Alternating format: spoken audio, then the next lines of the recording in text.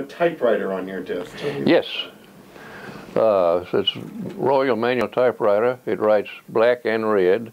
You still use it? I use it every day. Every day? Yeah. I can write fast on this than I can on that damn keyboard. And I can see what I've done.